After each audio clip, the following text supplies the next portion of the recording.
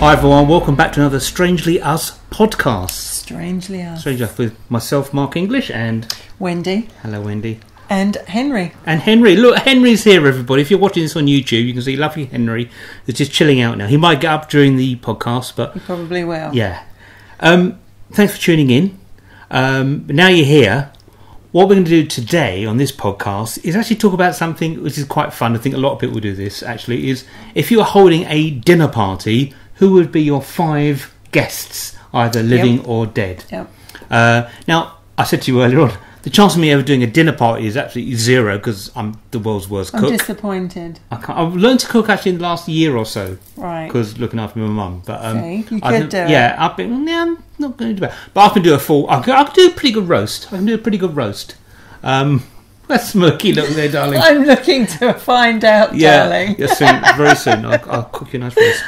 So roast I'm getting good at, but generally I'm not a cook. Yeah. I'm not a cook. But one adapts to the situation. One adapts. Yeah. Yes. So what we're doing, we're going back and forth, and we're going to talk about who our top 5. What is that? 5 guests. Well, we'll be the 6. We're very close here, aren't we? We are. We're very close. We're very close. Henry's like kind of come between us, really. Hasn't he? Henry. Yeah. How dare you? How dare you? So first question to you, Henry. Henry.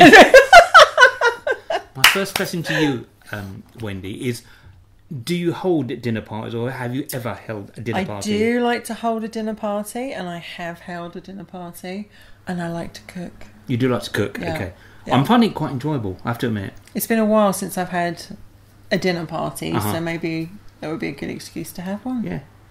Okay. Okay. I've just invited myself. Look at that. You'd be here anyway. Yeah, darling. I know. Of course I would. Yeah.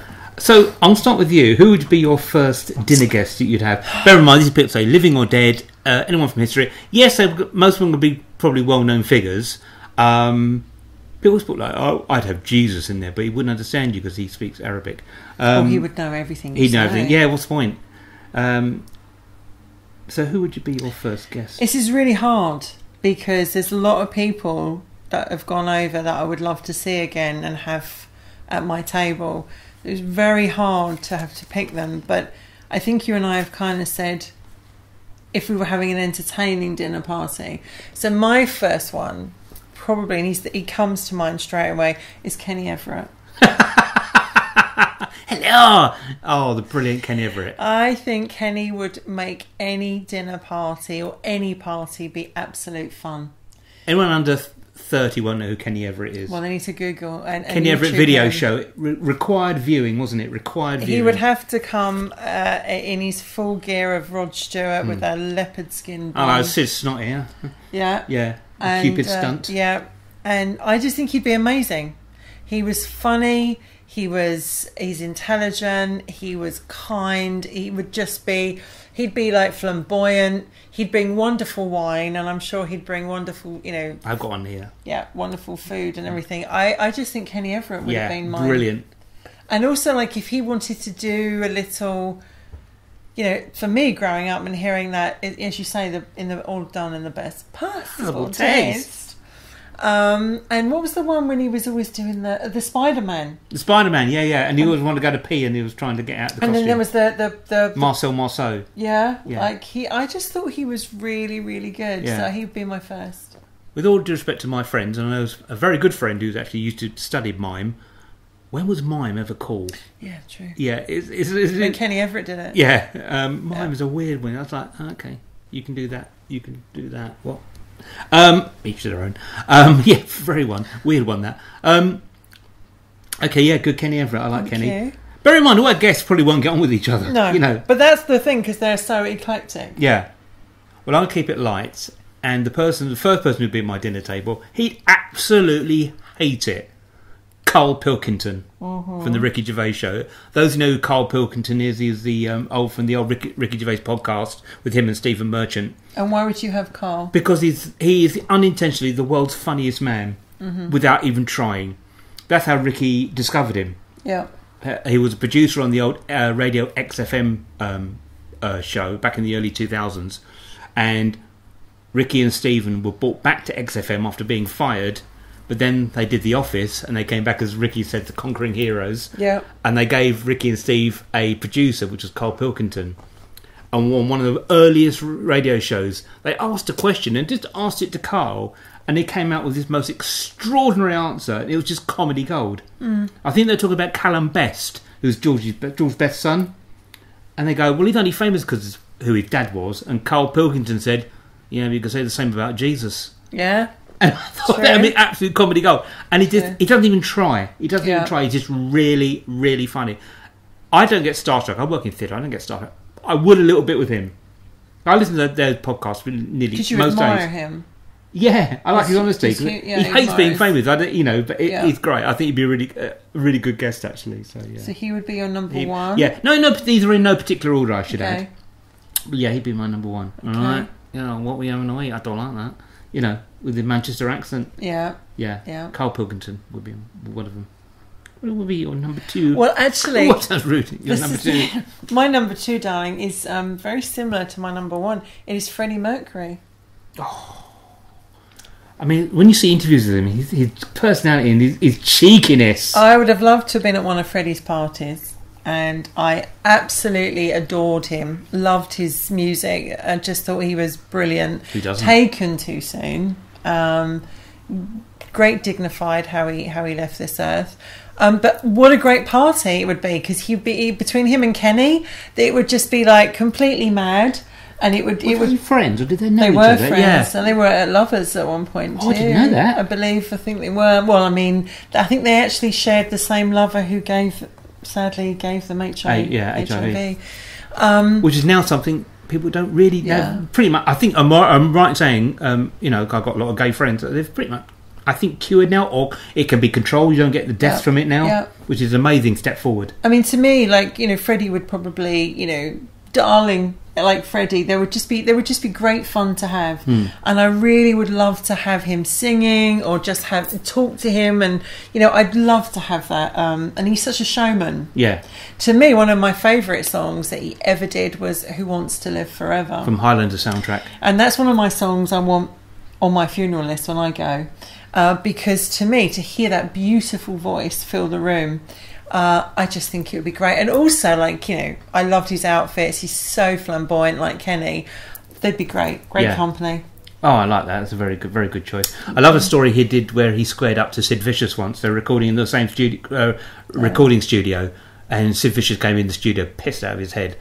And Freddie Mercury just went up to him and just threw him out, calling it, really taking the piss. I thought that was good, because I think even Johnny Rotten once said that Sid Vicious was about as tough as a paper bag, But Freddie Mercury, nice one. But I also think as well with Freddie, although he was so known for his parties and flamboyant, he also was very lonely in a lot of his life. And I think you could have a really good conversation about a lot of things with him.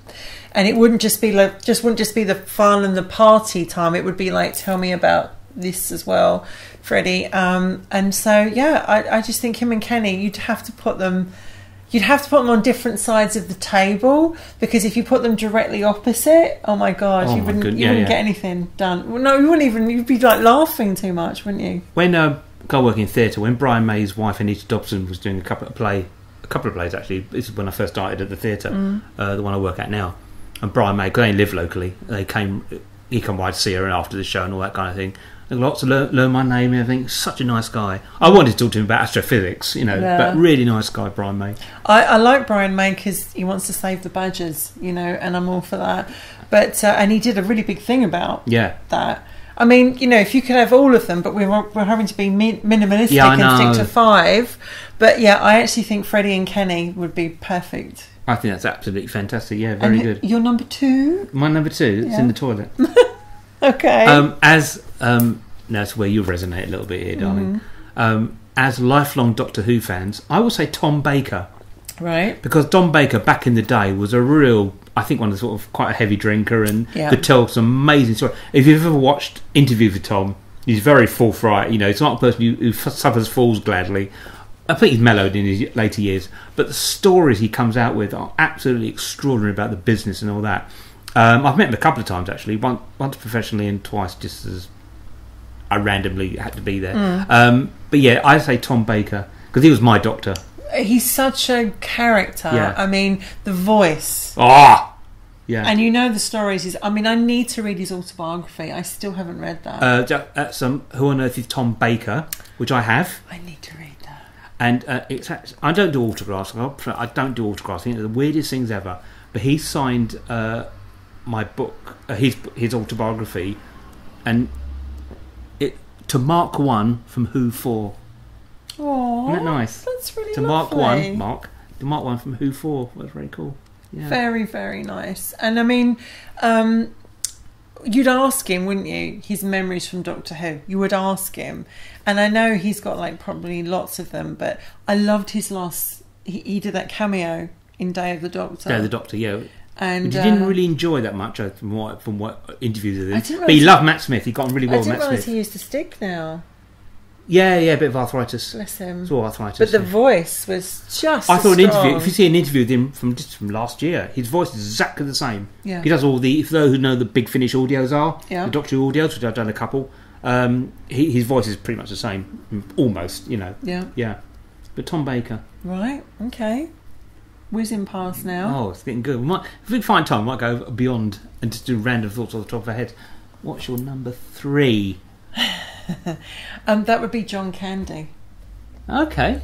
I absolutely admire. You said that before, haven't you? Like John Candy. John Candy is somebody I think would be an amazing another one at the dinner table. Canadian from Toronto, died too early. Yes. Great comedian, but also a very sensitive guy. Very deep in lots of ways. Did you know him well then? No, but I've watched a lot of interviews. Right. So I've really got to... I'm a bit of a I know very little about John Candy, apart from his bit in the Blues Brothers. And... No, I mean, he was in Uncle Buck, obviously. Yeah. Home Alone. That's the one that... Very quick, can I pause you? Yeah, of course you can. We'll have to do something about popular cultural films or music. I've never seen Home Alone. I've never even seen the original Top Gun. Yeah. So I can't have no point of reference. Oh, good. Me and you're on the same page there. Good. Haven't. Sorry, interrupting. But he's done loads of other films. I'm just using those two as example because people will probably know those ones. But for me, Planes, Trains and Automobiles was his. He played such a. We have to watch that. Yeah. Oh yes, you said yes. We had the play which had Michael Praed in. Yeah. Had Michael Praed, Robin Sherwood. But John Candy, I just think him, Freddie and Kenny would be such a great match. What a great... The three of them around the table would be kind of really good conversations and really interesting. So for me, yeah, definitely. And I probably want John... I'd ask him so many things about, all of his movies and also what he... I'd also ask him what he would have liked to have achieved if he hadn't gone too soon. Yeah. Probably not. He'd like to achieve of not dying, probably. Well, yeah, that would be one, obviously. He was a big lad, though, wasn't he? Yeah, sadly he was 40, and he died the same way as his dad in his sleep. And his dad was 40, and he was 40. 40, that's no age, is it? So it's really, really sad. Yeah. And I think we lost a comedian genius there because he was, is it Spaceballs? Have you ever seen that? I've never seen Spaceballs. It's just I'm going to be very controversial. People go, what? But this bloke made the producers. I've never found. Oh my goodness me! Who produced Spaceballs and producers? I've got a complete blank. Yeah. Oh no! Don't do that on a podcast, please. Someone will tell us in the comments. Yeah, I've got his face right in front of me. I've never found his films funny at all. I've never found the producers funny. Is it Mel something? Thank you, Mel Brooks. Yeah. Blazing Saddles. I'm stony faced. Yeah. I don't find him funny at all. Yeah. He was funny in Curb Your Enthusiasm when he did his cameo in Curb Your Enthusiasm, which leads you on to my next one. I think though, just quickly end on John when he does that scene in Planes and Trains right at the end, and he without, if you've never seen the movie, I would suggest you go and see it, or rent it or hire it or whatever, buy it. But literally, there's so much emotion in him that you see this big guy who's so good with the comedy, and he comes right down to this, and you feel for the guy, you really feel for him. And I think that he was so good at, and as an audience, I want someone who can make me feel a mixture of emotions, right? Like a bit of a roller coaster when I'm watching something, and he did. So sorry, that's my point. Very good. My point. That's very good. On to you now. It's all sort of entertainment. I'm going to really be quite solemn. Actually, no, I'm going to bring it. No, let's keep going on the entertainment, but the other two are a bit more solemn. I was stuck. I know I've mentioned Carl Pilkington, and I was stuck between Ricky Gervais and Larry David from Curb Your Enthusiasm, and I've had to go with Larry David because I just like him, see him being totally uncomfortable in the situation, saying what he thinks. I don't know if you know Curb Your Enthusiasm. Curb Your Enthusiasm. Have you ever seen it? No. Right. Okay. It'll be a bit of a one-sided conversation. You tell me all about it. Curb Your Enthusiasm is the guy who co-created Seinfeld. Bizarrely, I've never seen Seinfeld, but I love Curb Your Enthusiasm. So I think it's my favourite comedy. But Larry David is an American writer, and he's playing a twisted version of himself, and he has no filter. Absolutely no filter. He'll say what it is. It's about, really controversial subjects. You know, you can't cancel like Ricky Gervais. You could not cancel Larry David. You can't cancel Ricky Gervais. You know, and they do everything from paedophilia to everything's on the cards. Yeah, and it's really, really funny. So yeah, Larry David, just so he could be really uncomfortable and take the piss out of everyone. I think. Yeah. So what number was that? Was that your number 3? I think it was my number. I've got a bit of paper here. It's got the paper. Yeah, it's my number 3. That's my number 3. And I'm on my number 3. I'm on number 3. So my number 4 is quite an interesting choice, and that would be God. Which one? Just the main one. Which one's that? Well, exactly. But I would just have God. I think that's a fair question. Which one? There's been 2,500 recorded gods. It doesn't matter what name he comes under, anything else. Just the main man upstairs. Let's just put it that way. Oh, the man. Well, I think so. In my vision, he's a man, but I would have him here or them or whatever you want to say, and I'd say, and I actually think what an interesting conversation that would be around the dinner table with Freddie. Everyone would be really uncomfortable. Freddie, no, because I'm sure he would be very relaxed in himself. He's come for dinner, right? You've got Freddie and John and Kenny, but I'd ask him lots of questions, and wouldn't you more prefer a one-on-one? No, I think I might feel safer with company than one-on-one.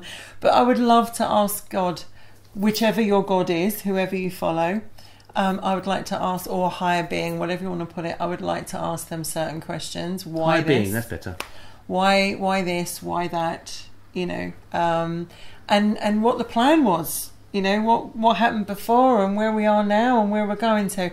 I would like those answers, because it's the greatest mystery, isn't it? It's the greatest mystery. So why not invite them to dinner? You know, why not invite this higher power to dinner and say, right, now you're here, there's your dinner. Here's some wine for you, sir. Here's your Brussels sprouts. Yeah. You're almighty. Would you like a glass of wine with that, dear?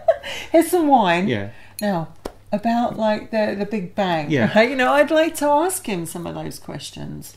Interesting. Professor Brian Cox, was a great interview. It's on the Joe Rogan podcast, and he had a meeting with some bishops in London, just a general sort of conference, you know, science with religion.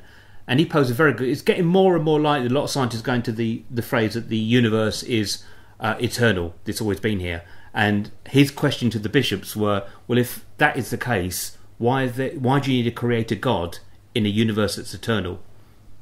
Which I think is a very, very... Obviously, I didn't have an answer. I think it's a very, very good question. You know, what was before the Big Bang? Well, if you're at my dinner party, you can ask God that. You could. Because what if it's Thor? I hope Thor knows. It might be Thor. As you pour the wine and ask him and see what he says. But I just think... Because Christians like wine, don't they? What an interesting guest to have. I mean, he probably never gets invited for dinner. I think everyone would be too frightened to ask him, wouldn't they? Well, they'd be like... I mean, listen, love, you're having dinner. What says in the room stays in the room. Here's your wine. But he knows what we're thinking anyway. Well, he would. Because he thought, you know... So he'd probably be answering my questions before I ask him. Yeah. But I just thought how an intro... And what would he dress as? He could come as anything he likes. Yeah, because obviously, like, it's... I could have a party with a theme. A dinner party with a theme. That would work. And what would God wear? What would God wear? Yeah. What would God wear to a party? I'd have I'd have a million questions for him. And what would he look like? You know, what appearance would he have for that party? Because they changed, like they did in Game of Thrones with the faceless men. That's freaky, wasn't it? They changed. So, like, end of the day, I just think he'd be I'd have a lot of questions to ask him. That's very good. That's a very good one. Also about life and why this, that, and the other. And there's an atheist, I would have a lot of questions. You would. When I say atheist, I'm not atheist. I'm atheist to religion. I'm not atheist to spirituality. I would not put you next to God, though. No, it might be a bit awkward. You would talk to him all night. Well, no, because if he was there, he'd prove his existence. Yeah, so I'd have millions of questions for him. So you're number 4. My number 4. My number 4 is Now this is after all what we talk about, a guy called Hamish Miller. The reason I've got this chap called Hamish Miller, he got me into dowsing, earth energy currents and all that with the rods. So God, now we're going right back down again. But Hamish Miller, now he wrote a fantastic book in the 1980s called The Son of the Serpent, where he and Paul Broadhurst rediscovered an ancient ley line earth energy current called the Michael and Mary current that goes from Cornwall up to the Norfolk coast and out into the sea, and it's a twin earth energy current. But he was an amazing dowser, well renowned around the world, who moved to Cornwall. He had a life-changing experience in his 50s after having I think he had a real incredible out-of-body experience. He talks about it on YouTube. He's no longer with us. He died, 2010, 84 I think it was. But he had a life-changing experience and went down to Cornwall, started dowsing and being a blacksmith and doing lots of healing work. And he as a figure, he's the one who got me slightly into the paranormal and things that are not black and white. Yeah. So I say Hamish Miller, and he's a very humble guy as well. Really, I'd love to have met him. He'd have a few questions for God as well. But yeah, his story about his NDE was fascinating, absolutely fascinating. I'm noticing there's all men at these parties. We've not got a woman guest. We haven't. Well. Oh my God! Well, I've just realised that's awful, isn't it? Yeah, there's not. There's kind of like a not even. Will you all be there? Stevens. Well, yeah, I'd be the only woman, wouldn't I? Okay. Well, these men. Right. Okay, I'll come back. So yeah, Hamish Miller would be mine. I'm trying to think now because I was thinking, oh, hang on, I haven't got a woman on my table. Elizabeth the First. Yeah, no, but you see, no, I can't because you said if we had a dinner party, who would we invite? Well, Elizabeth the First of all, wouldn't understand what we're saying because. We can actually understand the English language. Oh, no, we probably would. I think you can understand modern English going back to about the 1400s, about 60%. But I mean, she's not on my list, so I can't include her because I struggled with the 5th one because there were so many people I could have invited. Mm-hmm. So many. The table. Am I there? Well, yeah, but you know, you've squeezed in at number 7, haven't you? Because we're allowed 5. I'm 6, and so the mark would be 7. Really difficult choice because there was a lot of people I wanted to put on that list. But I have to say, somebody, if I could have someone at my dinner table, it would be my uncle. Okay. My Uncle John. I would bring him back. I mean, don't get me wrong. There are so many people my stepdad has. I'd like to see him as well, my nan, etc. But I miss my uncle, and I would love to have him down for a dinner party because he loved his food. He loved a good knees up. And I think, although I think he would be completely overwhelmed with some of the guests. God, Kenny Everett. And Freddie Mercury and John Candy. I think he would be over. I think him and John, the two Johns, might get on. But I would have him back in a heartbeat just to have that moment with him again and cook him a meal and say, "Did you miss this in heaven?" Because he loved his food.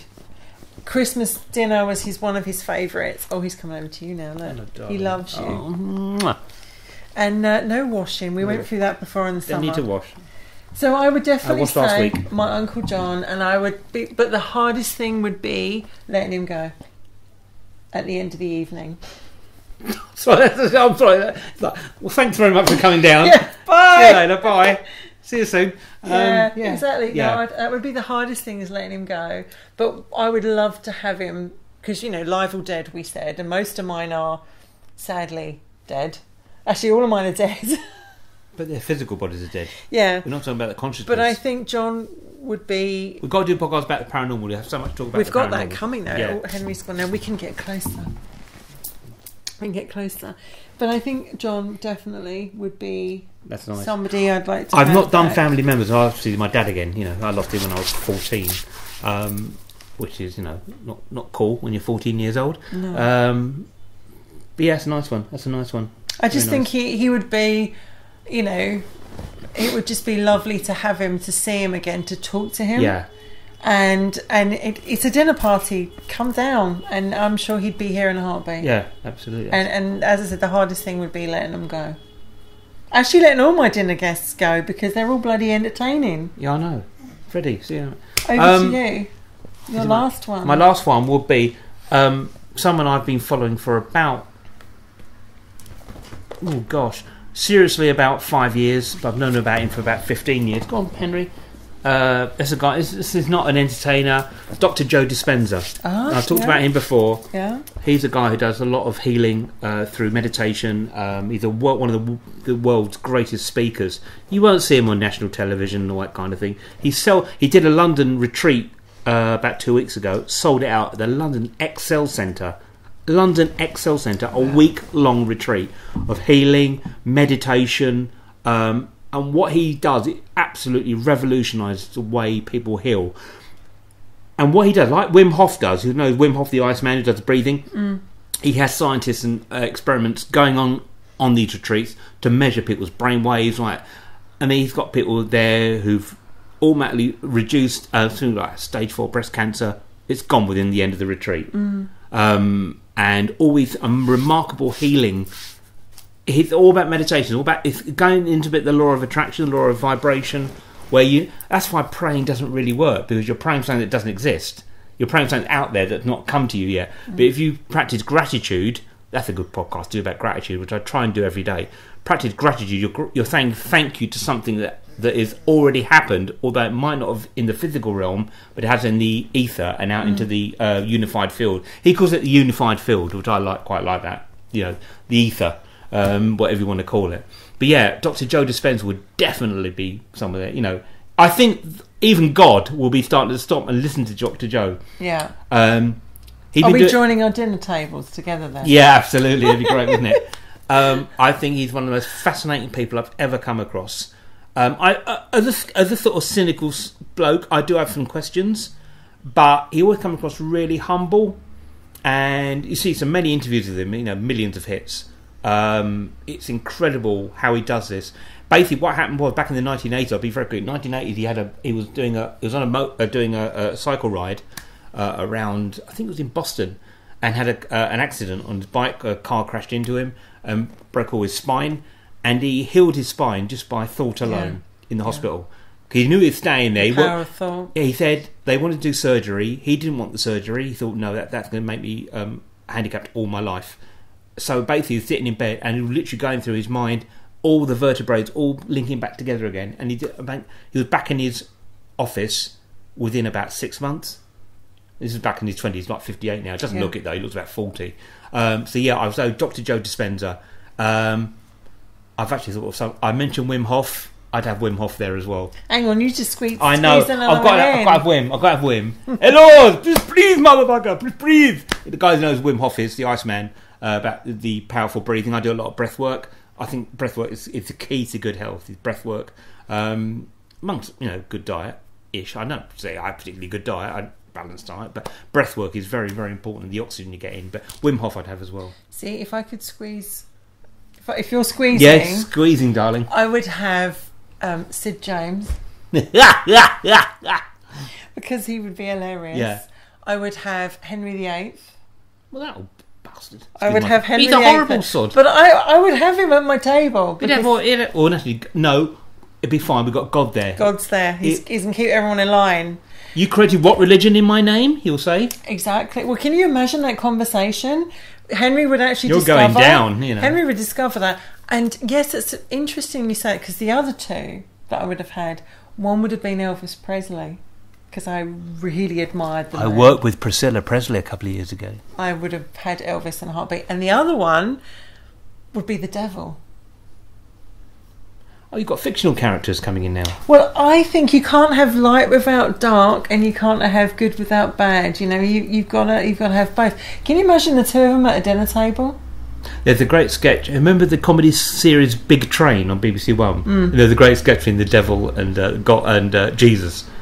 Jesus was played by Mark Heap, and Kevin Eldon played the devil. It's really funny. And it's all in an office setting. It's done really naturally. It's really funny. You couldn't put them. Would you put them next door to each other, or would you put them opposite? Probably. Or at different ends. Wouldn't it? What would you do? I think opposite ends. So you're at the end, God. Yeah. And you up here, Lucifer, right? And we have to ask. But what if God was maybe Zeus? There's no Satan in Zeus mythology. You're going to have to find that one out, aren't you? What are you cooking for your dinner? I'm a terrible cook, but I do a good roast. So it'd be roast dinner. I'd be a roast dinner, fine wine. You see, what would I do? And I would probably, my favourite is Christmas dinner. But beautiful! Yeah, I'd probably say I would do a roast too. How we can't have the same dinner? Oh no! What are we going to do? What about pudding? Dessert? I don't eat dessert. Well, if you had to have one, but I don't eat dessert. They'd have to lump it. Well, you've got. Oh, I'd get a cake from Sainsbury's or something. You've got to do a 3-course. Oh no! Well, starters as well. Darling, it's a meal. I'd be full. I do fasting. I'd be full up by the Think starters. of a starter you did like. Soup. Oh yeah, because you drape that all over the floor, don't you? So the first one would be soup. Then if you watch the down video, you'll know what we're talking about. And then it was roast dinner, and the third one, the pudding. I don't, because the thing I don't ever think about is pudding. I don't even eat cake because it's too sugary. Mm-hmm. I don't know. I really don't know. Wow, That's got me there. You up. Yeah. No. I would have. I have very little sugar. Creme brulee. Creme brulee. Mm-hmm. Okay. I would probably have the roast and creme, all the Yorkshire pudding and roast potatoes and everything, like a Christmas dinner. And then for bits to starters, I'd probably have something like, fruit and ham or something like that. Something quite light and tasty. I'd be full. This probably don't have starters. If I went for a meal and had starter, I'd be full up. You'd have to fast for days before you come to me. I know. You'd have to be like, I'm starving. Feed me. What time do I start eating today? 4 o'clock. Yeah, about 4 o'clock. So that's what I'd pick. Very cool. So can we mix and match these two? I think we can mix and match. Can you imagine? There's no. I'm the only woman. I know. I'm so sorry about that. What does that say about us? Shows who our mentors are, isn't it? Yeah.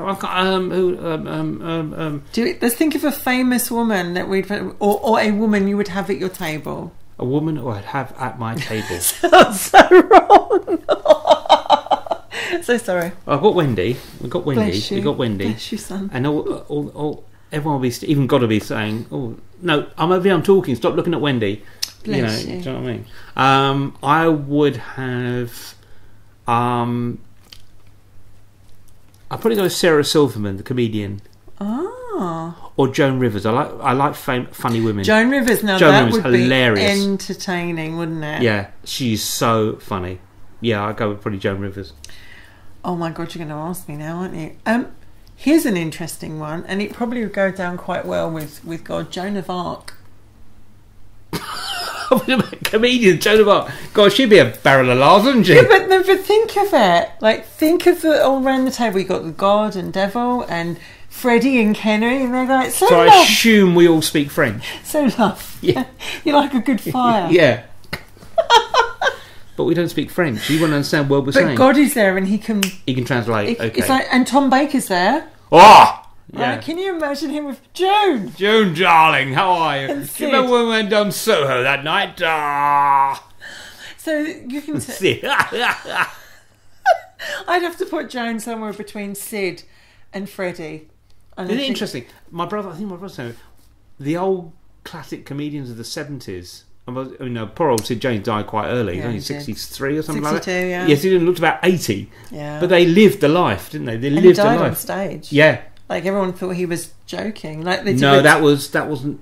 Yeah, you did dance there. Yeah. I thought you were thinking about Tommy Cooper. the funniest man who ever lived. But I mean, poor old Sid was on stage, and he's on a play, and she sat down next door to him, the actress, talking to him and thinking, why isn't he answering the next part of the script? And heard this noise, and he'd gone. Yeah. He was, or rather, he was. But I think he was such a great actor as well. It wasn't just all the carry-on stuff. He was really well known for playing a bad boy, a tough boy, and he was really taken too soon. Yeah. Yeah. So Sid and Joan, I think, would be a great, imagine it. So Joan. Sid James, the Joan of Arc. So Joan, tell me. Did you see Man About the House? No, Bless His House. Bless His House. Oh God, Robin Asquith, who was in our panto a few years back, actually, he tweets about that all the time, about his time with Bless His House and what he owes to Sid James. And because Robin Williams would be another one. Oh, now I don't like the word genius. To me, genius should be for people who are scientists. But he's a genius. He was a genius. Genius, yeah. He was a genius. And apparently a bloody nice bloke as well. So, oh my goodness me. He would be between Freddie and Kenny and John. Big bloody dinner party this now. This now gone to a party, apart from God, yeah. Right? And they're all sitting back, you know, the devil's on rum and God's on whiskey or something. You know, it's what a great party. Yeah. I want to do this now. I want to see God sloshed. Can you imagine the decisions he'd make while he was drunk? Yeah. Let's just like lower that thing and push this up there. He could do anything. Yeah. Which God though? So who would you invite to your dinner party? Yeah. So after who would you invite to yours? I know we've taken a lot of guests here. Yeah, we have actually. It's going to be a big dinner party. We've got a big table though, don't worry. But thank you There's for always room at our table. Yeah. Ooh, that's a good one. I like that. There is. Thank you very much for joining us on this podcast. Yep. That's really been interesting. It's been a very interesting topic, isn't it? Yeah, who would you have as your dinner? And let's why? keep it at 5 if you can. Try and keep it at 5. Put it in the comments below or on. And who would you have and why? Yeah. And what would you serve them? Yeah. What would you serve them? Yeah. But thanks very much for joining us. Thank you. And we'll see you next time where we'll be talking more frivolous stuff. On Strangely Us. On Strangely Us podcast. See you later, guys.